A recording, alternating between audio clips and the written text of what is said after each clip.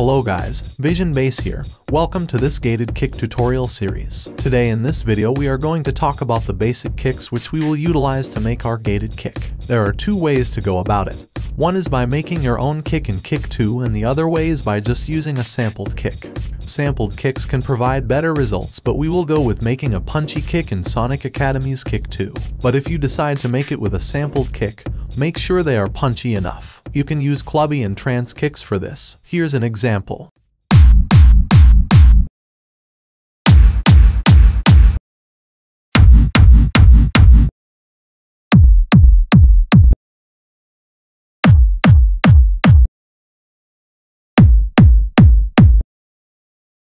Alright, before we start, let me show you the kind of kicks you can get by using this method.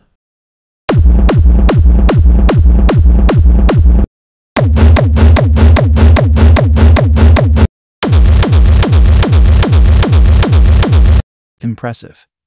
If you would like to have your hands on these samples, you can check out my new Hardstyle inventory sample pack. You can find many such kicks in there. You can check the link in description for the sample pack. Alright, let's begin. Make the overall duration of the kick long, somewhere around 700 to 1500 milliseconds. This will ensure we have enough room to play with the pitch envelope. Later on, we will shorten the length of the kick by the amp envelope. Follow along to see how I set up the pitch envelope.